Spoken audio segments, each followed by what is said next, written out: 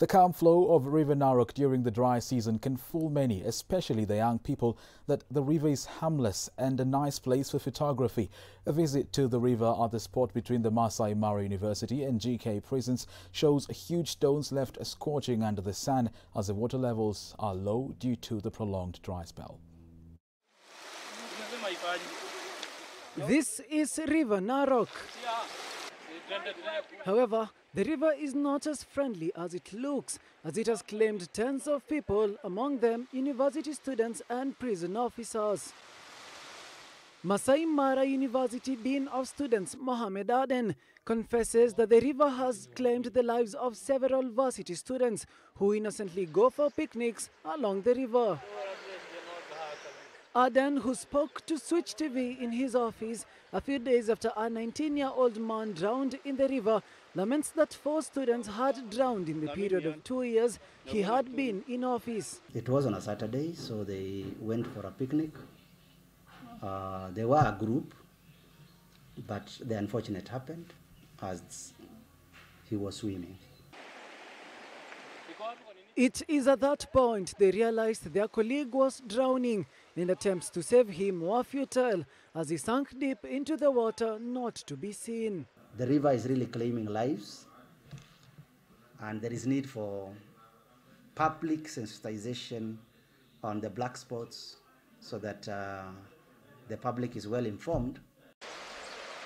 It was the year 2019 when another university couple was picnicking along the river before they both drowned while attempting to walk along the river. That was not swimming, he was crossing the river. Unfortunately, he slipped off, and the place was a bit deep.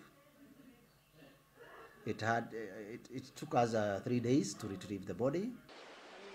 The institution is also working with community leaders and elders to try and inform the members of public on the dangers of swimming or even crossing the river. Christopher Kemboi, a diver who has been trained by the Kenya Navy, has retrieved all the bodies from the river, saying in the last 2 years he had retrieved 14 bodies, all which had drowned in various points of River Narok, saying he has also saved 6 other people from drowning. Diving kiasi hizo sasa ndio inaniletea challenge, maana kujaribu kuangalia maji ya huku ni seto, alafu visibility ya maji. The 34-year-old man who was born in Kesas area was in Gishu County, calling on the county government to establish a well-equipped Department of Disaster Management with professional divers whom together could help in rescuing people from drowning or retrieving bodies. On his part, the Narok County Police Commander Kizito Motoro confirmed that at least 4 cases of drowning are being reported every week in the county. Visa vimekuwa kama 4-5 kwa wiki moja. So ningeomba wananchi wenyewe wawe makini. According to a report from the World Health Organization WHO, 40 people drown in the world every hour, 3 of them being young people.